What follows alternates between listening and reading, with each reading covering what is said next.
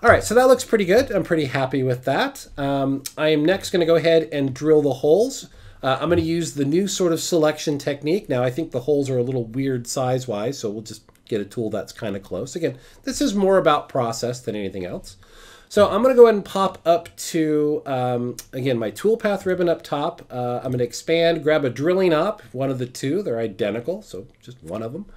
And then I'm going to go ahead and use a feature selection. And specifically, I'm going to use a control click to go ahead and click on the inside wall of that first hole, and or one of the holes. And Mastercam is going to go ahead with a control click, go ahead and locate the other matching diameters on that. I'm also plotting out the top and bottom of each hole based on that selection if I choose to use incremental values. And we've got a diameter 0.3543. Again, we'll find something close to that. I think these might have been metric. Who knows?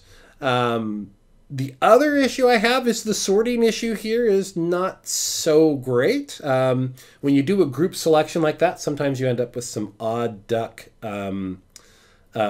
distribution. So we'll just do a quick resort.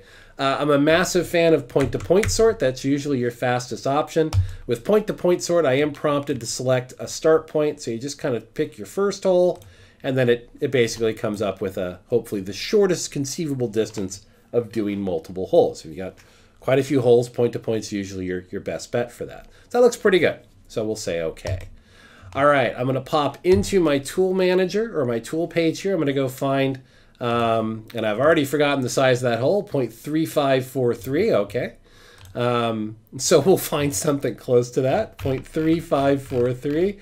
How about we go 0.358? We'll go with the T-drill. That's pretty close. We can Scotch-Brite it to get it up to tolerance. There we go. It'll be fine. Always a little slop in those anyway, right, guys? So yeah, T-drill, that should be fine for us. I'm going to go to my cut parameters. Again, basically just choose my drill cycle based on what I'm trying to do here. We'll just do this as a basic drill counterbore. Again, nothing magic to here. Tool axis control, 3-axis output. Linking parameters.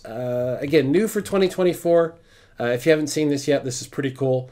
If I'm using either lines, axis lines, or I'm using the walls, what they call a feature or a face selection for these, and I use incremental values, depth, incremental in 0 is the bottom of the hole, incremental in 0 for top of stock is the top of the hole, and then if I want to, retract, clearance can also be incremental, and those will show up there.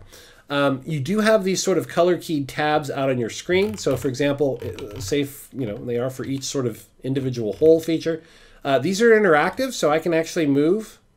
So if I want to grab my retract and drop it down to 0.25, that'll do it for all of the holes relative. Very cool.